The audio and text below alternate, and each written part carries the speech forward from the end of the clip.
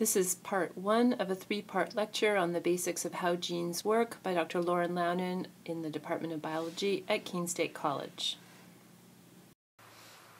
So what we're going to talk about first is what is a gene, and then we're going to talk about what is referred to as the central dogma, including the roles of two cellular processes known as transcription and translation.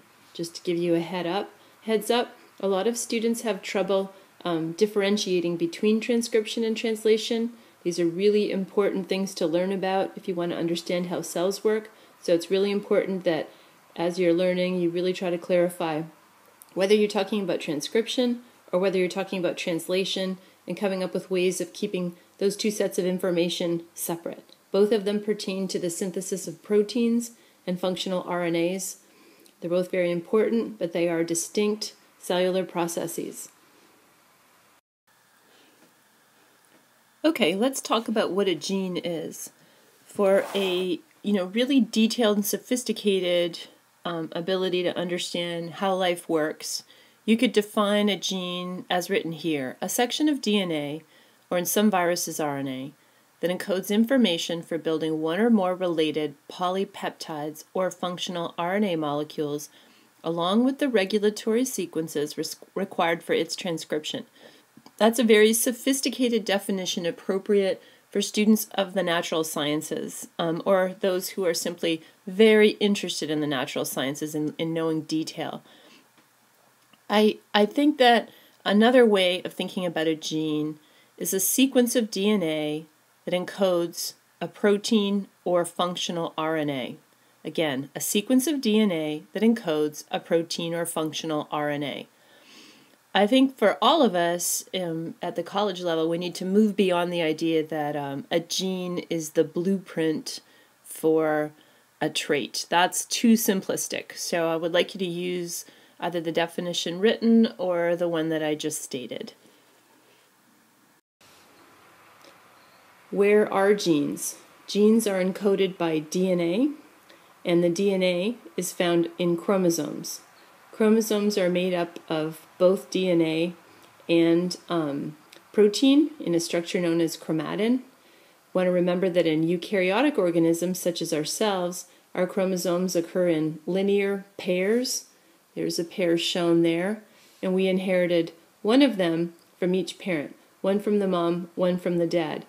Each pair has essentially the same kind of sequences on it, so they are matching pairs in that you'll have the same gene on each chromosome. So you can imagine these yellow bands here representing a particular gene.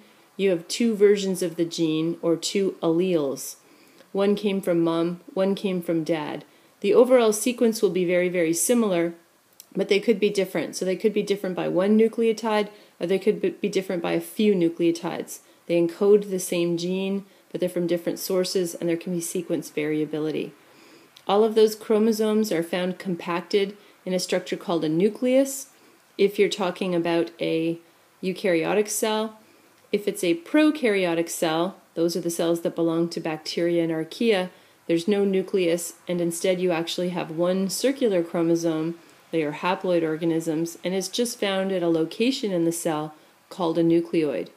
So every single one of our cells, and we have trillions and trillions of human cells, each contain a nucleus, and each nucleus has our full genetic complement, or our full genome, which means 23 pairs of chromosomes, all occurring in matched pairs, unless you're male, in which case your XY chromosomes are different. The X chromosome is much bigger, the Y chromosome is much smaller. That's something we'll talk about more in genetics if you move on to take that course in biology. So what is the central dogma? This is a saying that we use in science to talk about how genetic information flows in a cell. So here we see a eukaryotic cell. I know it's a eukaryotic cell because the DNA is in a nucleus. It's a simplified cartoon.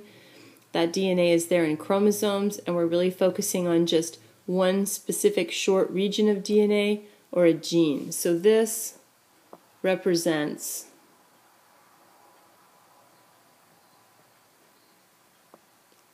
a gene, okay? Not the entire chromosome.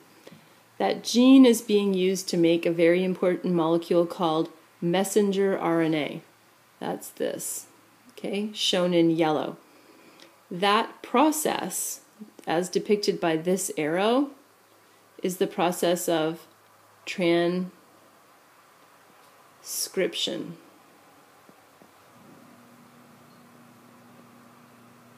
And it's done by something called RNA polymerase.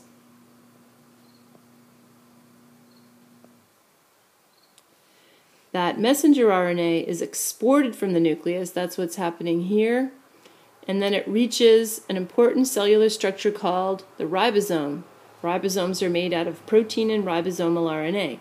The ribosome takes that messenger RNA and it basically interprets it and uses that information to make protein. What's actually coming out of there is a polypeptide, or protein primary sequence.